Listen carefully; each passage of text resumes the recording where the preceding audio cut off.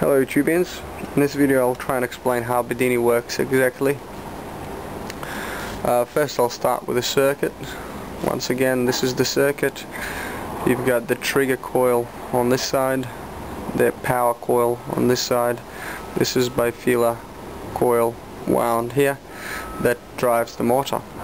Now, John was saying in the interview that, well, how basically do you charge a 12 volts with 12 volts without a transformer? And I always thought, well, there's a transformer right here. You've got a thinner wire and a thicker wire powers it, so the thinner wire picks it up and converts the voltage to a higher voltage. But I was wrong. The whole left side of it, it is just the trigger. It does not have to do with the power recovery at all. So all of the power recovery happens here. So I can forget about all this and replicate just this without the wheel, without the motor, just to explain to you how it works. This is the setup we've got here. Looks a little complicated, but it's very simple. I'll just take you step by step. First we're gonna concentrate on the primary circuit. This is the primary battery that the wires go through the lamp, just all in series, through the lamp, through a switch here, just on and off switch, through a coil, and comes back to the battery. That's all it is. That's all you have to know right now. So when I press on this button, the lamp goes on and off. That's it. Very simple. Now, how do we connect the secondary battery? This is the secondary battery of ours that we're going to be charging. It's just made up of 8 alkaline batteries, which, by the way, you can recharge with the bedini circuit, but do it at your own risk. It's connected very simply. The minus of the charging battery goes straight to the plus. I've done a shortcut, gone to the plus of the coil, but you can go all the way to the plus. It doesn't really matter. It's just easier this way. I wanted the power to come from the coil straight into the battery. Okay, so the minus connects to the plus of the coil, and the plus connects to the minus of the coil, very simply. But for the plus, you have to actually put a diode only to allow a plus charge to go into the plus electrode. Because if you don't put that diode, you just shortened out a battery and you've got yourself a leaking acid everywhere. So don't forget the diode, don't forget to put it the right way. If you put it the wrong way, once again, you've shortened out your battery and you've got problems there. So a diode, to those of you that don't know, basically there's a line here on the diode, so keep in mind where there's a line, minus can go this way but cannot go this way. Okay, so if you want minus here, plus here, then you shorten out the battery. You do this way, nothing will happen basically. It will only allow positive charges to go into positive terminal. It won't allow the positive charges to go out.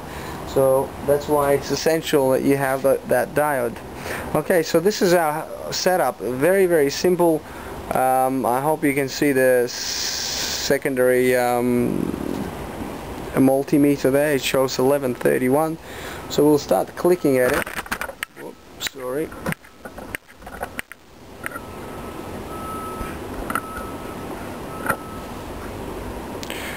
And of course, since the lamp is very, very small in size and I can't click as fast as perhaps a relay can click, or perhaps a 555 time, or any motor for that matter, but just to illustrate the point.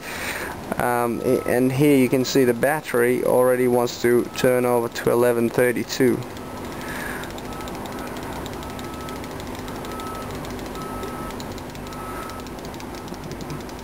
And this is how the bedini works. Basically what happens, because we don't have a bifilar coil here, it's just one wire coil. What happens is when you put current through the coil, the current becomes magnetic, and this is where the self-induction comes about.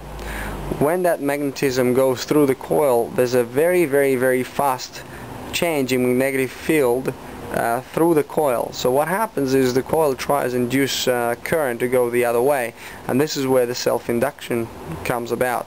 This is where you resist yourself. If the frequency is high enough, you won't be able to put any current through the coil, because the coil will generate enough current to shut you down, to cancel whatever you try and put through, if the frequency is fast enough. But because here the frequency is very slow, well, you don't see it at all.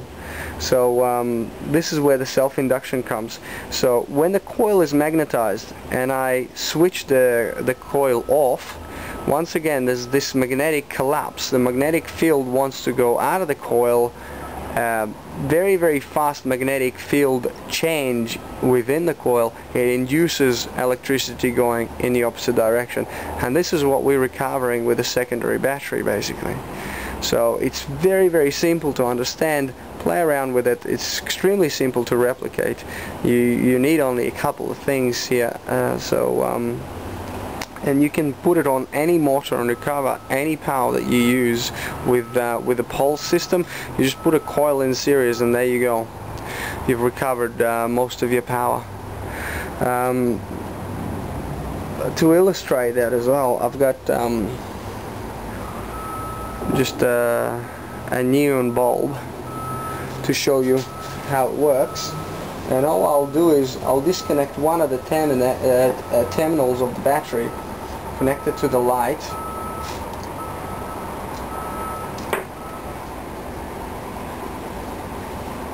and put the other terminal on it. Okay, and if I'll click right now, you'll see the light bulb turning on and off. And that's that recovered back EMF goes through the neon bulb. And you need quite a bit of voltage to actually make it light. And that's how you manage to recover a 12-volt battery with 12 volts. Because when it comes out of the coil, the magnetic field change so fast that the voltage is much higher than 12 volts.